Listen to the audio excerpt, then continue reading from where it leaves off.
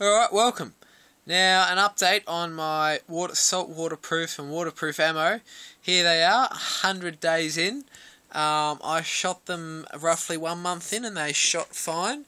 Now we're into 100 days and there seems to be some algae and some other different things growing there. Let me just crack this open and we'll have a look in there. Focus for you. Hasn't worked. There we go. Get rid of the lights there. And I'll get in a bit icky and get one out for you. Alright, so that is the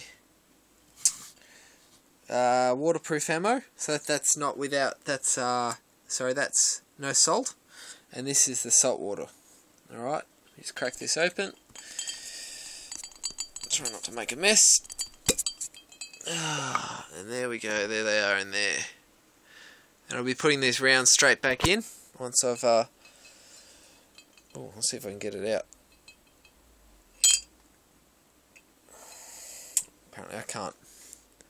They look pretty shiny. Alright, so put that back in there for reference. Gonna keep going, I'll see how long I leave it and we'll go from there. You can see the salt starting to crust around there. Alright, so that's just a quick update for my waterproof ammo experiment. If you guys have a suggestion to how much longer I should leave them in there, please post down below. And yeah, keep watching. Stay safe, guys.